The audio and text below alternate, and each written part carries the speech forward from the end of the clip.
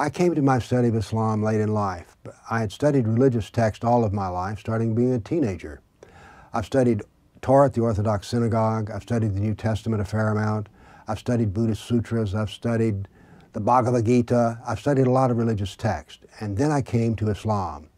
Islam was very different because it was so concerned with the non-Muslim. You see, when you read Buddhist sutras, it's concerned with how to be a Buddhist. It doesn't concern itself with non-Buddhist. Now here's the problem. Not only did Islamic doctrine concern itself with the non-Muslim, the treatment of the non-Muslim was terrible. There were two treatments of the non-Muslim. One is religious in that they went to hell, but the other is political, what happened to them in life today. So we need a special name for the non-Muslim, because non-Muslim is a neutral term, and yet the non-Muslim is not treated neutrally.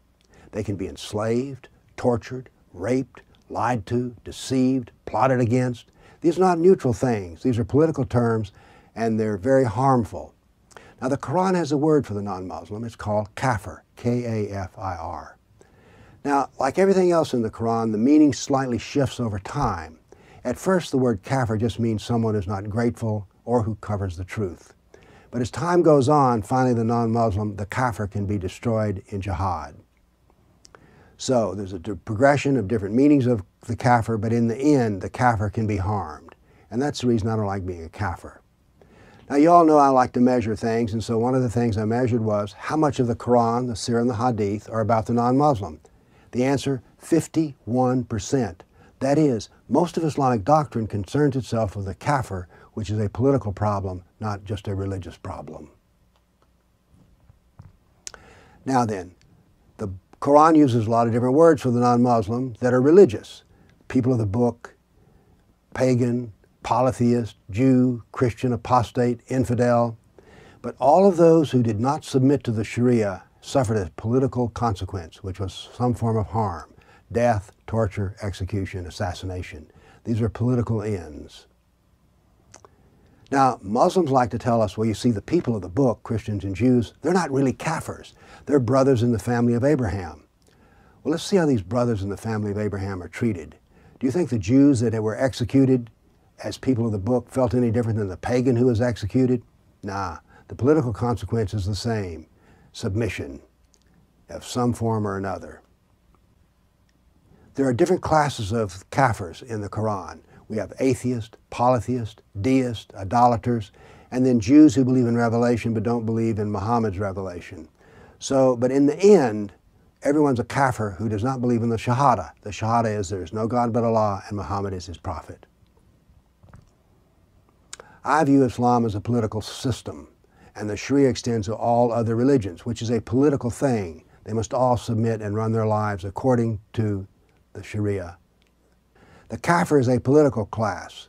Unfortunately, historically, their victims stand and suffer alone.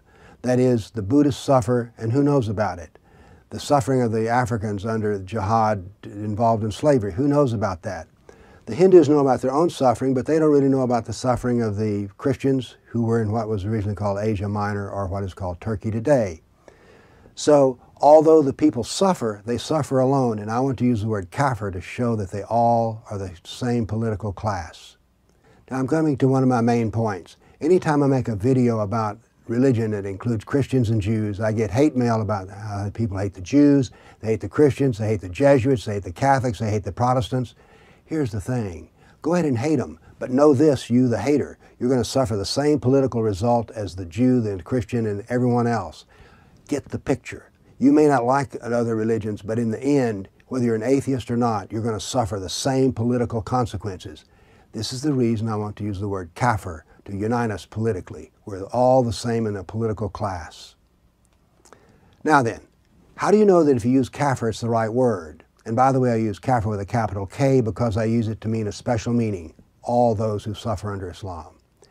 Here's how you know you're using the right word. Do you know who doesn't want you to use that word? Muslims. You see, it's their little dirty word that's a secret. Now, we have a word in the English language that we can't use, and we call it the N word. Well, Kafir is the K word in Islam. So Muslims hate it, which is the proof that we need to use it. In the Arabic, the plural of Kafir is Kufar, K-U-F-F-A-R. But I don't use that. I want to use the English plural, KAFIRs, plural with an S, because I want the word to become adapted and used. We must understand that all KAFIRs are the same in the end, and so therefore we need to use the same word for each other. Thank you.